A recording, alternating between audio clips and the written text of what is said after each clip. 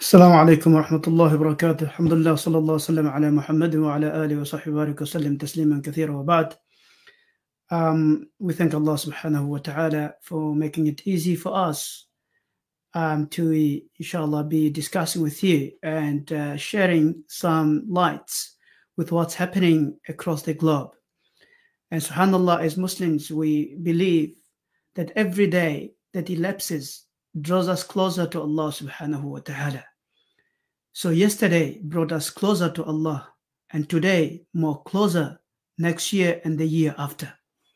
And when we speak about the signs that Allah has made for human beings to realize regarding the elapse of time, these signs are so many in our lives.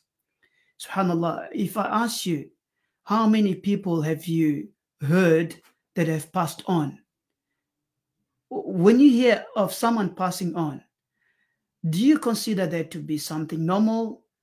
Everyone has to die, yes. But subhanAllah, all those people that are passing on and that we are burying, they are not going somewhere where they will return. They're going to an eternal life. So I know some people that take this subject very lightly. The signs of Qiyamah, the minor signs or major signs that the Prophet ﷺ has prophesied, because we know some people are, Quranists. They only believe in the Quran, and whatever the Sunnah has given them, they turn a blind eye to it. But subhanallah, you will see that what the Prophet ﷺ has prophesied, it's really taking place, whether there are minor signs or major. And today, the world is surprised, is in a big shock, seeing a sign of Qiyamah, proving itself in 2021. So we know that the global warming and climate change is a big escape for many, things. So everything that happens in our lives, when there is a climate, when there is a natural phenomenon or there is a natural disaster, the first blame we put on climate change. But I don't think that all the natural disasters are because of climate change. Some of these things happen because of divine intervention, because of Allah subhanahu wa ta'ala. So let's see what's happening in Syria. And that is a sign of Qiyamah. When was this discovered? It has been discovered in 2021, in this year. Is it something that the Prophet ﷺ has prophesied? Yes, and we're going to share that. Let's just see what's happening in Syria. Water shortages as the region's longest river, the Euphrates, dries up. Israel and Jordan have been engaging in drought diplomacy over scarce water resources, while Kuwait is converting the world's largest tire dump into a city.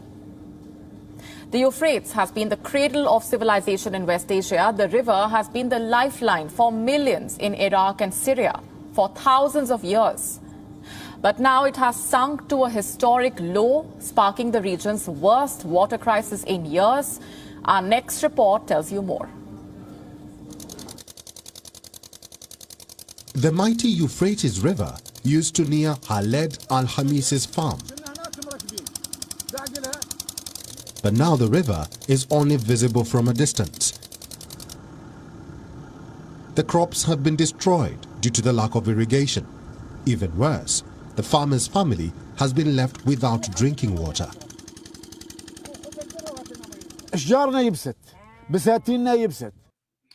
So, before we continue with that, we have seen this news, which is a bit devastating for people in Syria, and that is regarding the River Euphrates drying up.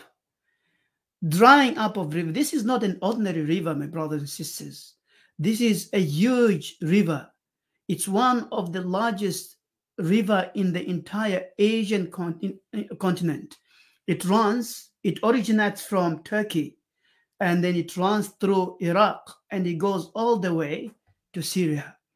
Now, we've seen this river drying up, as you have seen in the news recently. Why is this river drying up, or global climate change and global warming? No. The Prophet ﷺ has prophesied in an authentic narration, and the hadith appears both in Bukhari and Muslim. What did the Prophet ﷺ say? لا تقوم الساعة حتى يحصر الفرات عن جبل من ذهب يقتتل عليه. That Qiyamah will not take place until this Euphrates River dries up. And when this river dries up, what will happen? Then people will discover gold. They will discover mines. Yes, mines, gold mines will be discovered under River Euphrates. And imagine, this is not a small portion of gold. This is gold extending through this continent from Turkey, Iraq, up to Syria, full of gold. And you know today how greedy the world is. Brothers and brothers cannot see eye to eye because of a dollar. Sister and sister fighting, the in-laws, the outlaws, whatever you call them, not having mutual understanding in the family because of money. Money is a source of fitna. Right? Allah subhanahu wa ta'ala says, زين للناس حب الشهوات من النساء والبنين والقناطير المقنطرة, that beautified for men as a form of fitna. It's زين حب الشهوات, love of desires, من النساء, starting from spouses and children, having, Allah gives you a son, I want a daughter, I want a son. This also is a trial. من النساء والبنين والقناطير المقنطرة. And Allah subhanahu wa ta'ala says that another trial for human being is abundant wealth. Wealth is a fitna. And this is one of the core problems in our lives. When we attach our values to money, to materialism, that's where you see problems amongst people. We have seen other people invading others because of money. Right? Africa was invaded. So many countries were invaded because of financial benefit. So just imagine people that go and invade others because of financial benefit. What would they do if they see a huge stretch of a mountain of gold? So An-Nabi sallallahu alayhi wasallam says, when Euphrates River dries up, don't only worry about lack of water sanitation, lack of pure water. No, there is another worry that you have to worry about. What is it? That's the nearness of Judgment Day. Because alayhi salam, when he prophesies, it has to happen. What the Prophet ﷺ has prophesied and have not occurred is about to occur. But most of the minor sins, we have seen them with our naked eyes. Jibreel alayhi salam comes to the Messenger sallallahu alayhi wasallam, and Sahaba describes him, the hadith that have taken momentum amongst the reporters of hadith. Bukhari, Muslim, Ashab Sunan, hadith Jibreel, the hadith of Jibreel alayhi salam. And he is seen in a form of a human being. And he poses the question to the Prophet ﷺ, and he says, أخبرني عن الساعة, O Messenger, tell me what is Qiyamah, when is it going to occur? Can any person predict when Qiyamah will occur? No. Jibreel alayhi salam poses this question not because he wants an answer from the Messenger ﷺ. Hadith is Ashab Sunan, it's not in Bukhari Muslim, but is reported by Ashab Sunan. Right? His purpose of their questioning was to educate you and me that don't take Qiyamah lightly. So the Prophet ﷺ responds to him and he says, Mal mas'ula anha bi'a'lama min as-sa'il. The questioner, the one that is questioned, is probably have a clue. He can probably, he knows the size of Qiyamah. And he says, okay, share this size. What are the signs that will occur before Qiyamah? Then the Prophet sallallahu alaihi wasallam starts speaking about major signs of Qiyamah. Nuzul Isa bin Maryam alayhi salam. The return of Isa alayhi salam. It hasn't happened yet. It's about to happen. Can you and I doubt? No.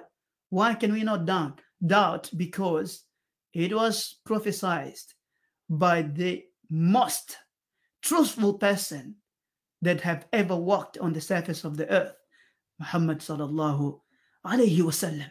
So what he has prophesied 1400 years ago from the minor signs of Judgment Day and also of those of major signs, we are going to see them.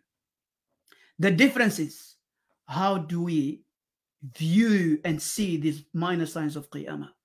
When we see them, do we have a fright? Do we have a point of reflection? Do we reflect and realize that this world is coming to an end? The world that we are fighting for, the world that we are dying for, will come to an end. Ask a mathematician. Ask any mathematician. And I'm calling upon all the scientists that deny Judgment Day. Go up counting. You'll come to thousands and then millions, trillions. Where will you go after that? No. So the number will come to an end. You will have to stop somewhere. Even when you count back, you'll count back and you'll come to 9, 10, 8, 7. You count down, then you will have to stop somewhere. You'll have at the 0, stop there. You're going to go -0. You'll have to stop somewhere. The same thing, this world will come to an end. Let's not get carried away with the glitter and glamour of this world. Don't get carried away with the comfort zones that we have. Allah has showed us the sign of Qiyamah. The Euphrates River from Syria, Iraq, and up till Turkey drying is a sign of Qiyamah. What will happen next, Ya Nabi of Allah? The Prophet sallallahu alaihi wasallam says that when this river will dry up, it will turn into a river of gold, only gold, and the place where it was covered by water. Then human beings, فَيُقْتَتَلْ مِنْ كُلِّ مِئَةٍ تِسْعَةَ وَتِسْعُونَ. There will come people fighting to discover these gold mines. 99 from 100 people. 99 out of the 100 people will die as they get closer, and they will start fighting. Let it be mine. Let it be mine. I want to have possession. No. I have more entitlement. And they will start fighting. Right. You can, I don't know if you want to interpret it into a last world war. No, but this will be a war between money mongers, people that are just after money. They kill others for money. They will fight over Euphrates River, fighting for that gold.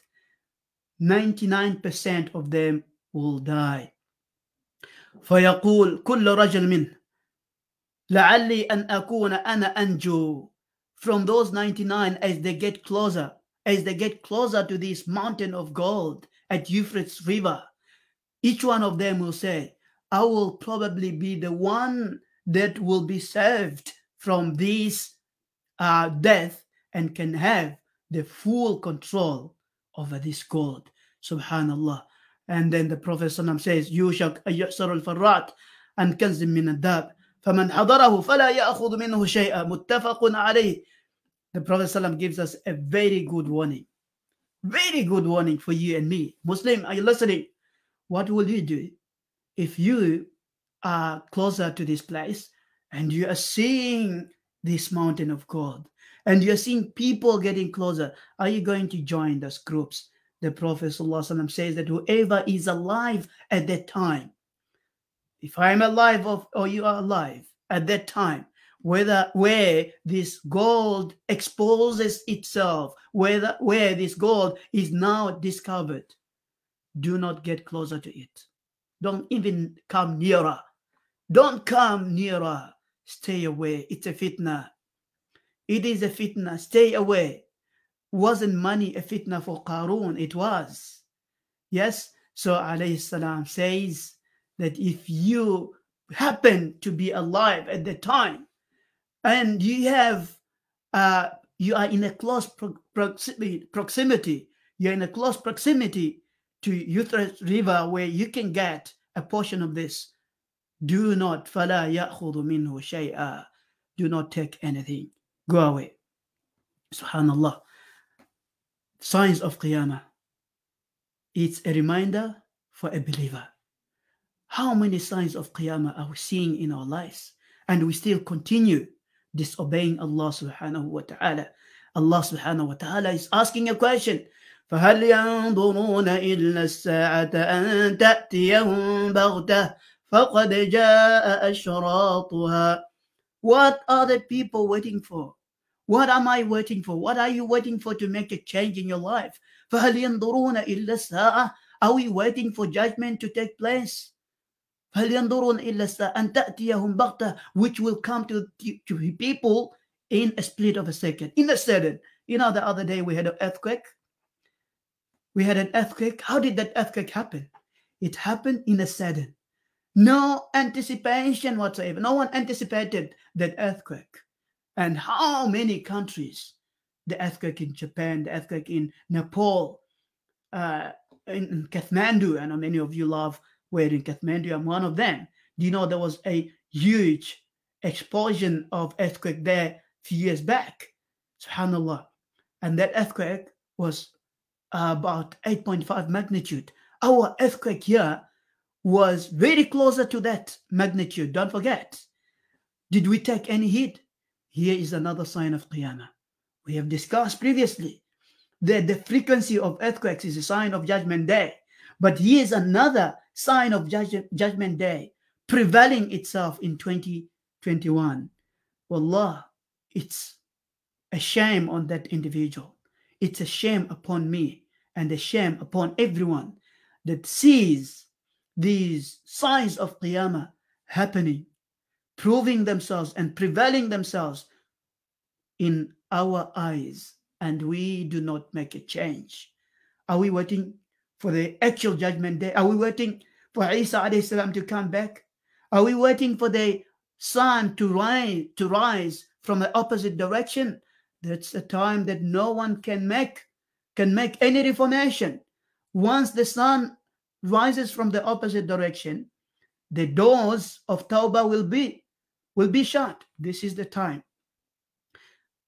Make some time, inshallah, reflect on this.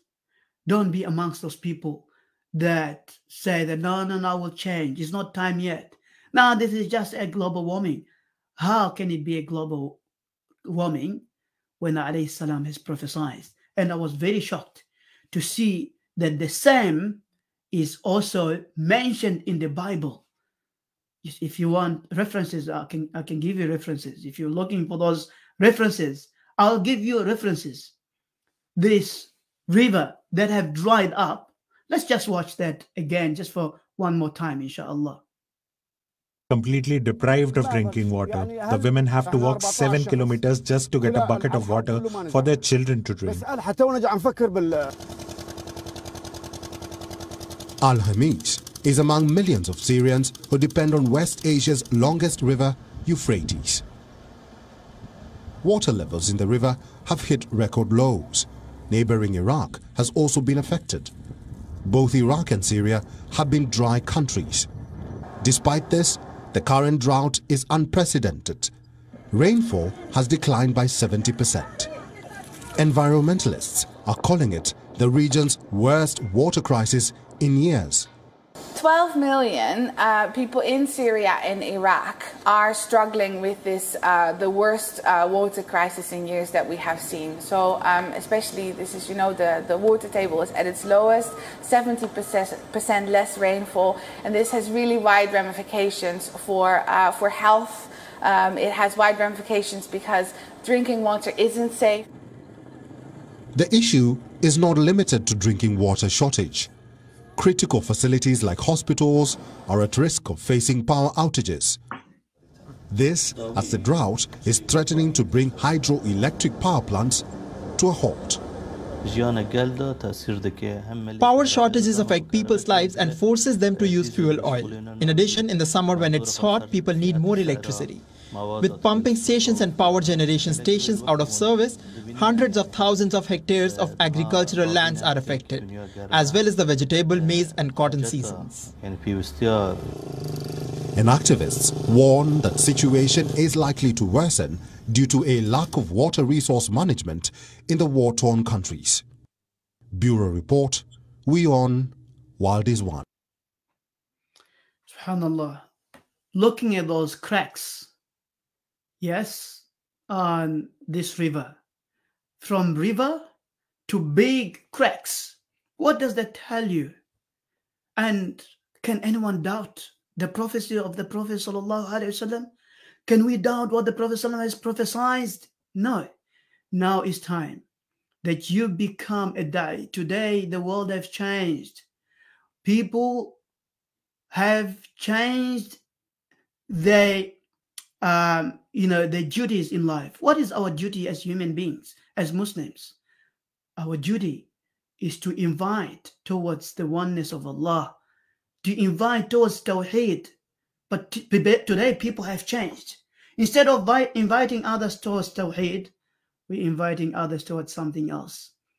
We have become a fearful nation over a small creature of Allah, the virus that Allah has tested us with.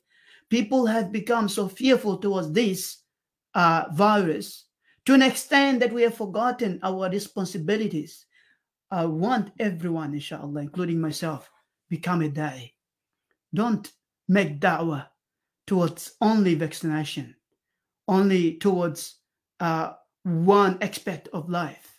Let's become da'is towards saving this nation, not only from a global pandemic, but from a eternal destruction, eternal doom of Judgment Day. When you start seeing the prophecies of the Prophet ﷺ prevailing itself, why don't you become amongst the best? وَمَنْ أَحْسَنُ قَوْلًا مِمَّنْ دَعَا إِلَى اللَّهِ وَعَمِلَ صَالِحًا وَقَالَ إِنَّنِي مِنَ الْمُسْلِمِينَ. Who is there? Who is better in speech? Some of us, when we are arguing on social media, or is this, is vaccination better than, anti-vaccine, or being undecided, or what? We are so argumentative. We can put our logic together. But when it comes to da'wah, we don't see so many engagements on those da'wah platforms than we do on these platforms and on these topics. Why don't we utilize? I'm not saying there's anything wrong doing that, no. But we have become so engrossed in inviting people towards one aspect of life, and we have turned away, almost neglected the responsibilities of Anbiya alayhi wassalam. Use the same media to reach out to people, invite them towards the oneness of Allah subhanahu wa ta'ala. That is what will bring rahmah. That is what will change the situation. That is what will save us, inshallah, when the day comes. Another question that I want us to reflect on: are you happy with yourself, the way you're carrying on as a human being? Are you happy if Allah is to seize us now and, bring us all to death? Are we happy? Are we ready to meet Allah? How is your relationship with others? How is your relationship with the Quran? How is your relationship with your salah? And the list goes on. If there is any shortcomings, when are you going to rectify these shortcomings? Another question: if you have family members, do you know it's your responsibility to reach out to your family members? This sign of Qiyamah that is now been prevailed and been proven in 2021. You have seen it. I have seen it. Our family members have. If they are not taking any positive steps in rectifying their lives, Who's going to remind them? Not you, not me? Yes. And Nabi sallallahu alayhi wasallam, before he universalized his da'wah, before he proclaimed his da'wah to the public, who was the first people that he spoke to first? Who were the first people that he engaged with? Were his own close family members. Yes, today, mashallah, we speak big, including myself. But are we doing the same when it comes to our family members? There is a difference between a person that is trying and the person that says that, no, I can't be bothered. I don't want to be tramping on the toes. Yeah, my brother, my sister, take this advantage.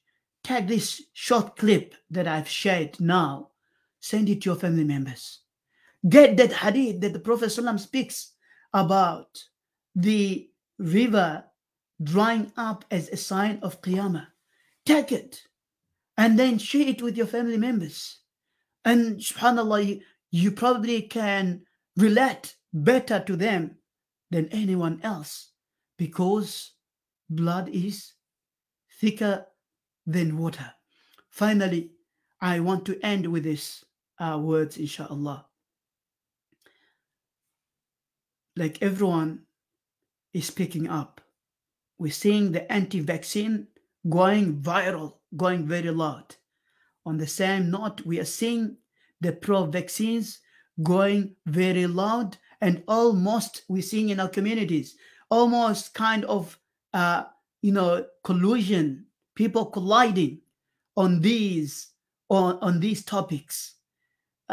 When you call someone, the first thing before they can ask you how you are, how are you doing, how is everything, the first question is, have you taken the vaccine? Okay, now we have done that enough. We have done that enough. But now that we have another sign of Qiyamah, is it not enough for us to change our topics? Start talking about more realistic things? Oh, what have you done today to get closer to Allah? If you know someone that is not waking up for Fajr, give them a call. Bro, set up few alarm clocks. Sister, and all those, be supportive towards one another. Okay? These tests in life will be there and they will always come. But let's not get diverted away. I am thinking, why an earthquake in the midst of a global pandemic? I have been thinking, I've been contemplating, why this river drying up in the year 2021. Yes, there were some reports from 1990, the tide of the river was decreasing from 1991. But now, why in 2021 that this river is now drying up and we're seeing big cracks?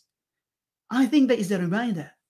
It's a reminder, this earthquake and the cracking of this river in 2021, it's a reminder that human beings, you have focused so much on this minute virus that I have given you as a test, and you are forgetting your obligation in life. Wallah, some people get the, it's just natural for people to be stressed up, but the stress should not be taking you away from your obligation. Understand that. If the stress and the lockdowns is taking you away from the obligation, your obligation of da'wah, your obligation of worshipping Allah, then understand that that's a sign of failure. That's a big sign of failure. Let's rejuvenate and revive our hearts, inshallah, our spiritual hearts. And may Allah subhanahu wa ta'ala make it such that the day that this world comes to an end, we, inshallah, leave this world in the manner that Allah is happy with us. And when Allah subhanahu wa ta'ala decides to seize the nation, may Allah subhanahu wa ta'ala take us away in a state of belief, in a state of iman. Ameen. Until tomorrow, where we're going to be discussing a very important program, and we're going to be hosting one of our friends that have experienced the COVID-19, and he's going to be sharing some successful stories on how he has survived. That's happening tomorrow. Subhanallah. It's very interesting, brothers. Come, join. You don't have to come here physically. Join tomorrow. The link has already been shared, where we're going to be talking to a first-hand experienced person who was struck with severe symptoms of COVID-19. And alhamdulillah, he survived. He has survived through prophetic medicine. It's happening tomorrow. We're not saying it's a cure. We're saying prophetic remedy. Inshallah, we'll see you all tomorrow. Until next time, Assalamu alaikum wa rahmatullahi wa barakatuh.